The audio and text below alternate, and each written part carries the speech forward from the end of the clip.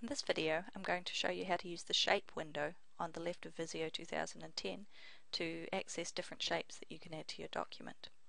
You should notice at the top of the shapes window this little expansion arrow. Click this to expand the panel and view more shapes. And you can scroll down the list of available shapes here. Depending on the type of document you've created, you might see a different collection of shapes here. It doesn't really matter what document type you start with because you can always add more shapes by clicking More Shapes. Then select the type of document that you might be creating. Move across and you'll see collections of different stencils that are available. So I might use brainstorming shapes, and I can choose between metric and US units.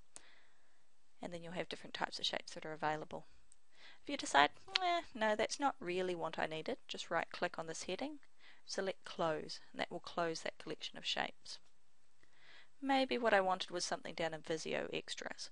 I use this quite a lot, and there's different options here like callouts, which gives you little pull-out features that you can add and write little bits of text to comment on other shapes on your diagram. And you can just keep adding. So if I went back, let's go general. Basic shapes I use a lot. Blocks can be quite useful, so you have different kinds of block shapes here, like a 3D box, different kinds of things.